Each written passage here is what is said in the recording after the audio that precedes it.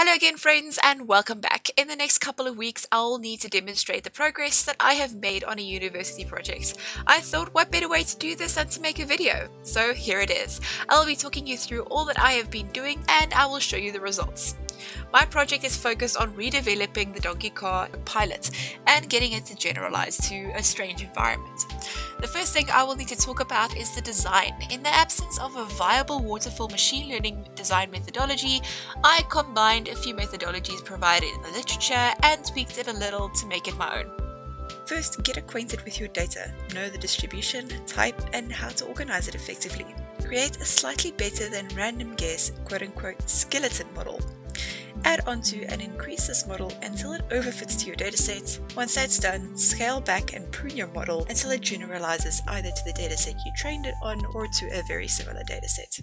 I have followed these steps on a set of Colab notebooks, experimenting with different model architectures and training these models until it ran out of my ears.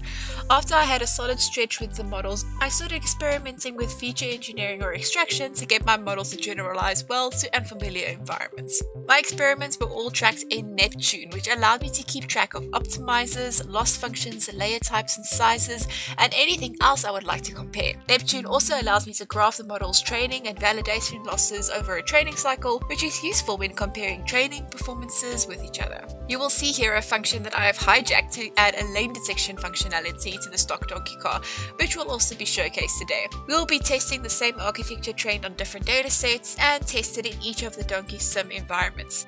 The three available datasets are drawn from these three environments. The generated track dataset will be used to train the vanilla model and will be combined with the generated road dataset to train the diverse model. This dataset will also be passed through a lane detection to train the canny model. The warehouse data and environment will be used as a blind test dataset.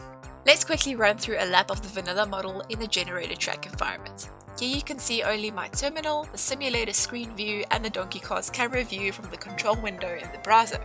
This workflow is shown in the Donkey Sim overview video and is explained in the Donkey Sim tutorial, which will be released soon if it's not out already.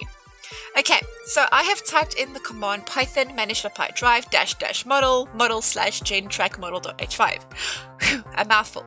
This tells my donkey car to run using the vanilla model. I can select either user input, which allows me to drive the car through the browser with my mouse, or local pilot, which allows our selected model to take over completely. No human intervention at all. Vanilla performs pretty well in this environment, which is where its training dataset was derived from exclusively. There are a few wiggles here and there, but nothing too hectic. Overall, it fits well to the dataset and lap. Here we will have a comparison shot. This is the format that all of our models will be demonstrated with. This is Vanilla's comparison shot in all three environments. On the left is generated track, on the right is warehouse, and in the middle is the generated road. Vanilla was only trained with the data collected from the generated track environments, so the other two environments will KO at some point. There goes generated road.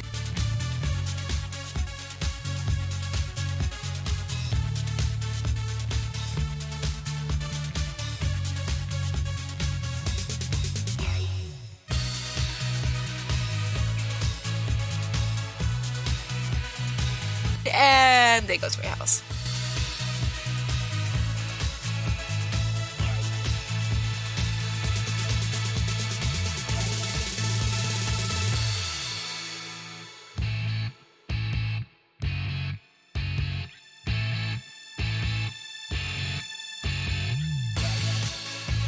Next up is our diverse data model.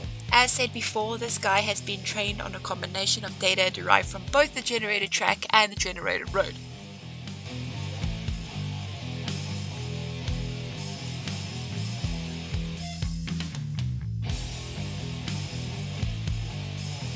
You will see that this means that diverse holds well in both environments and seems to find lane lines in the warehouse better than vanilla did, but fails to make the corner.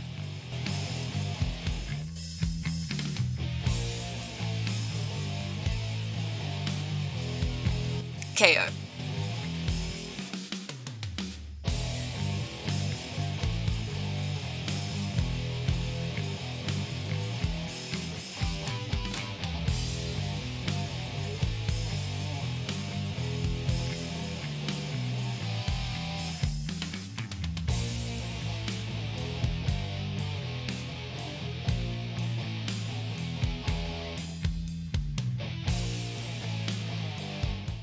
Finally, we get to see Canny. Canny was trained using images augmented with thresholding and canny edge detection, and we are using a modified version of Donkey that applies this to incoming images.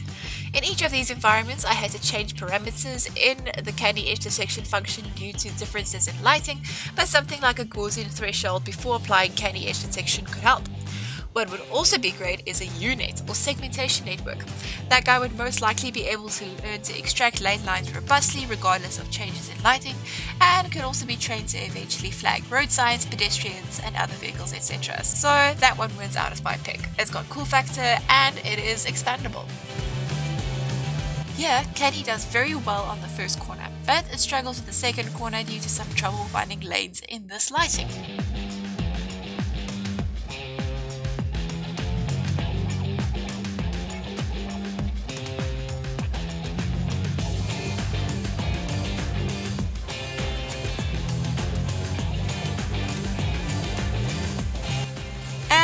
Bonus round. Here we have Vanilla, Diverse and Canny going head to head in a warehouse comparison round. Here we can more easily evaluate the performance of each model in an unfamiliar test environment. Once again, Vanilla struggles, Diverse finds the lanes but struggles with the first corner, and Canny makes the first corner but kind of bombs out on the second.